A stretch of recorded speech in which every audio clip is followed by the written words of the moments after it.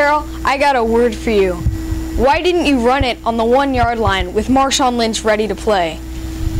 Let Beast Mode run into the end zone, eat his Skittles, and win a championship. And at least if you're going to pass it to the outside where it's a 1-on-1. But you pass it right to the inside where everybody went and it's a 5-on-1. Plus, if you're going to pass it, why don't you give it to a taller guy instead of one of your third-string wide receivers? I just got to say, make the smart play next time, Pete Carroll.